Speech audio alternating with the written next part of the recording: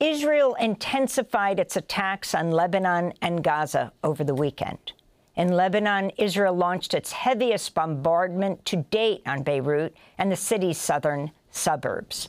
In Gaza, Israel ordered more than 300,000 Palestinians in northern Gaza to flee ahead of a new Israeli offensive as the official death toll in Gaza nears 42,000. The numbers are expected to be actually much higher.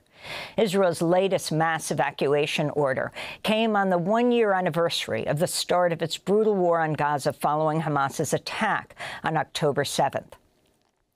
Almost 1,200 people died in that October 7th attack, and about 250 people were taken hostage, of which some 100 remain in Gaza, though many of them are believed to have died in captivity. Vigils are being held across Israel today, with many calling for a ceasefire in Gaza. On Sunday, I reached the Israeli peace activist Maoz Inon. He lost both of his parents, Bilha and Yaakov Inon, in the October 7th Hamas attack. His parents lived on a kibbutz, a farming collective just north of the Gaza border. They were 78 and 76 years old.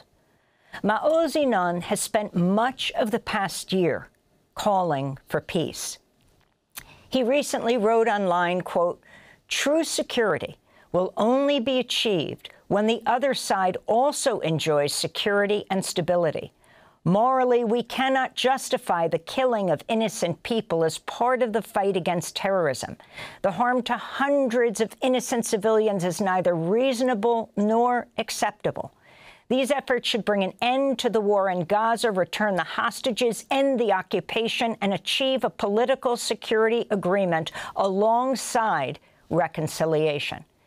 Maoz has spent the last year working side by side with Palestinian activists. He recently met with the Pope, and he also had a side meeting when Israeli Prime Minister Benjamin Netanyahu addressed a joint session of Congress. He and our guest coming up, Aziz Abu Sarah, addressed Democratic Congress members who refused to attend Netanyahu's joint congressional address. We spoke to Maoz Inon just after he addressed one of the largest gatherings yesterday in Tel Aviv. Maoz, thank you for joining us. Our condolences on this first anniversary of the death of your parents last October 7th. Can you share your reflections, as you did on the stage in Tel Aviv that you've just come off of, on this painful day? We must move from thoughts, from prayers, from crossing our fingers for the Israelis and Palestinians. We must move to action, because everything I've seen coming happened, and even worse. And if we won't start act now, we're gonna miss this year, which was the most bloodiest year in 100 years of conflict. But it can be so much worse. And the numbers of casualties, the amount of suffering, of destruction can reach to a place we cannot imagine, like we could not imagine October 7th, the day before. So we must move to action, and we must do it now.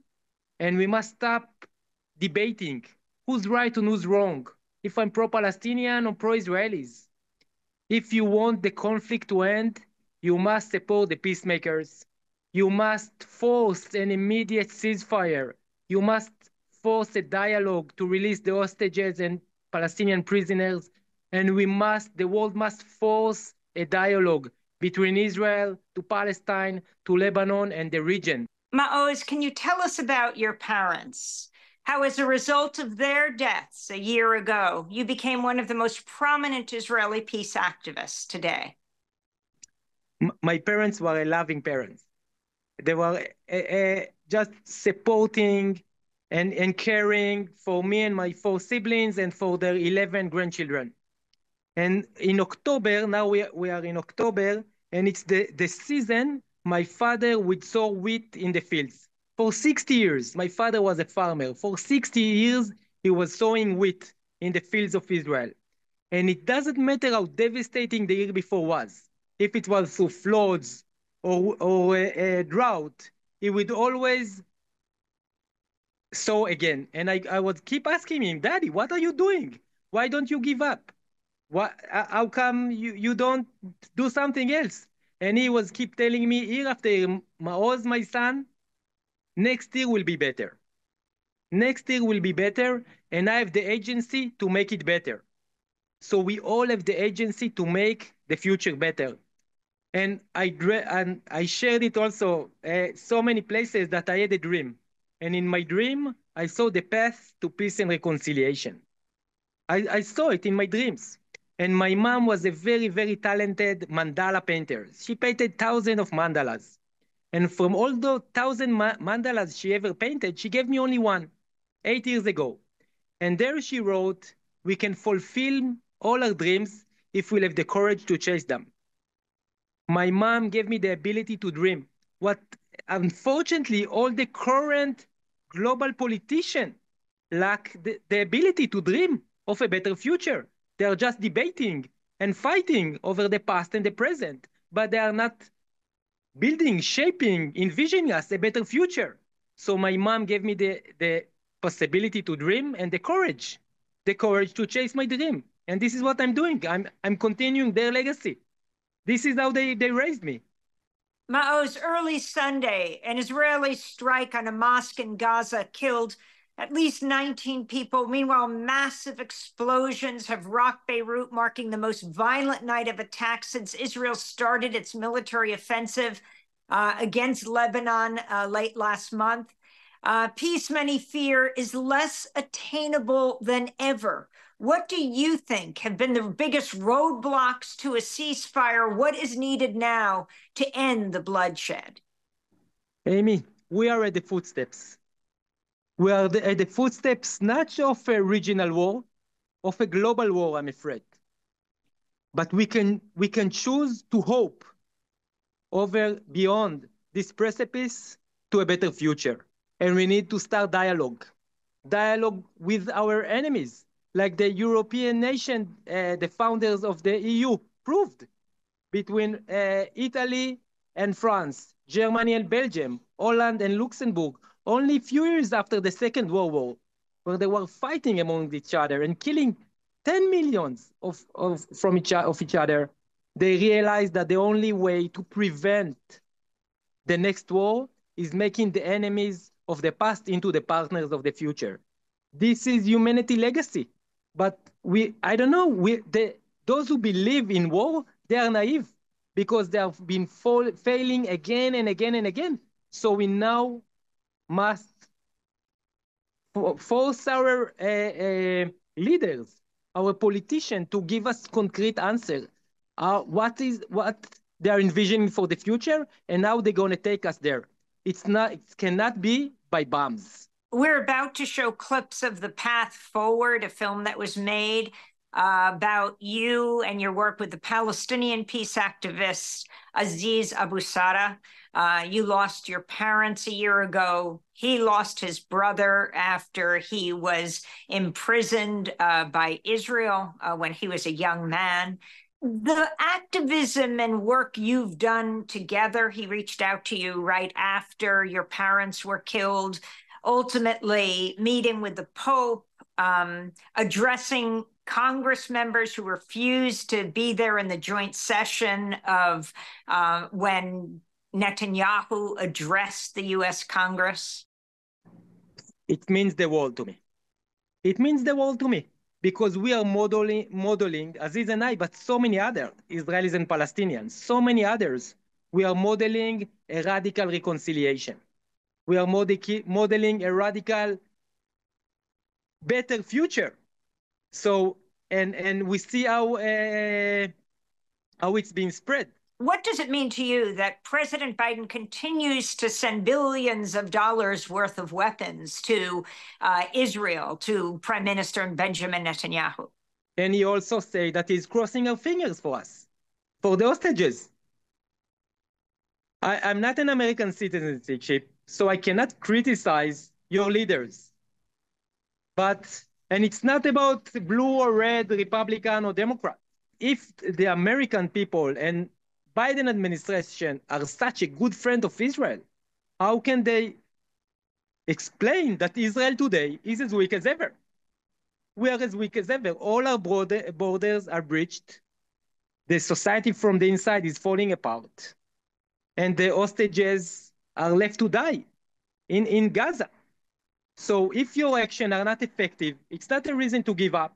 And it's definitely not a reason to keep doing the same thing. It's a reason to change your action. And this is what you must, President Biden, you must change your action. You must force a ceasefire. Where does ending the occupation fit into this? That's a must. Of course, that's a must. There are two people between the river to the sea. There will be no security and safety to one without the other. There will be no recognition and acknowledgement to one, if not to the other. If there will be no equality and dignity to both people, there will be to none. So that's a must. This is something that, again, so we are waiting. Maybe at the last 3 months of his term, he will push for a UN Council resolution to force the end of the occupation. So now is the time to do it. How many of the hostage families feel the way you do? More and more. And again, I can give you numbers of hostages families. I can give you numbers of bereaved families from October 7th that are keep approaching us and telling me, Maoz, we are standing with you. Maoz, you are right. You are right from the first time. And the only way, now the discourse is changing to understand and acknowledge that the only way to bring the hostages back is to stop the war. That's the only way. And we'll stop the war, and then they will be able, Hamas will be able to give them oxygen and water and food. And then to start a negotiation. But military pressure is killing them. What gives you the most hope as you stand after addressing this largest venue in Tel Aviv on this first anniversary of the death of your parents? I think that we start shifting the discourse. And this is what's needed, to shift the discourse from war to peace. And when I was saying the same words, Amy, few days after my parents died, that we must stop the war, we must bring the hostages, that should be the first priority, and we must start a peace process. This is what I was saying from day one. But at the beginning, no one was willing to listen to me, in Israel and overseas. And now I have no time in my day and night to answer and get all those requests to speak, to be interviewed from Israelis and internationally. So we are shifting the discourse, and we are working very hard. We are working very hard, but I won so many brothers and sisters in the last year that started with losing my parents. But I won so many brothers and sisters, Palestinian Israelis, from the international community. And my brothers and sisters, they are not giving me hope. We are making hope together. The Israeli peace activist Maoz Inon, his parents, Bilha and Yaakov Inon, were killed in the October 7th Hamas attack 1 year ago today.